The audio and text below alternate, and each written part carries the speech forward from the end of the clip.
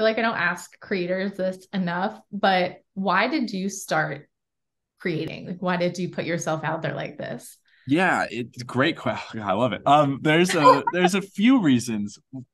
First and foremost, I want to personally, I want to get out of a 9 to 5 at some point in my life. And I don't know what that will exactly be, and I didn't know what that will be down the road.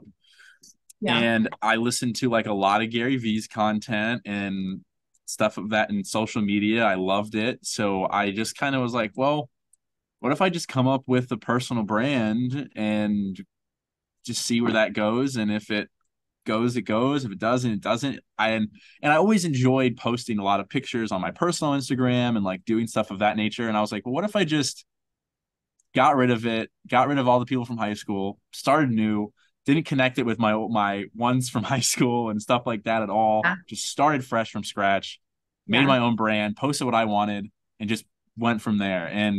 Um and then like secondly was I just was like, well, I'm going to these festivals, I'm going to these raves, and I love it.